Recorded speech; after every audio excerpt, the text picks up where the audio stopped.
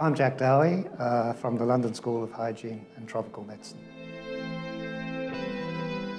Showmore Spine's being more confident in the ability to challenge the mainstream position on this and challenge internally.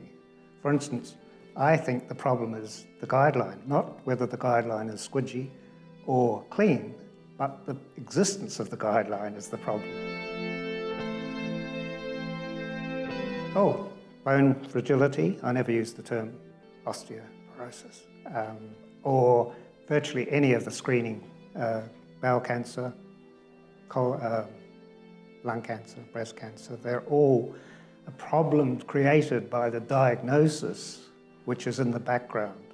And that diagnosis has the power to undermine the emotional and psychological status of the person. Well, we're worried about over-treatment and over-testing rather than over-diagnosis. In fact, our angle on it is that the diagnosis creates the problem of over- and under-diagnosis.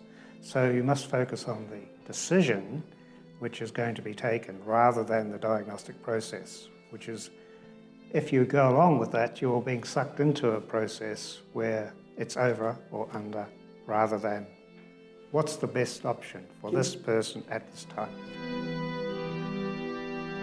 Unnecessary biopsies, unnecessary treatment, becoming impotent or incontinent if it's PSA screening.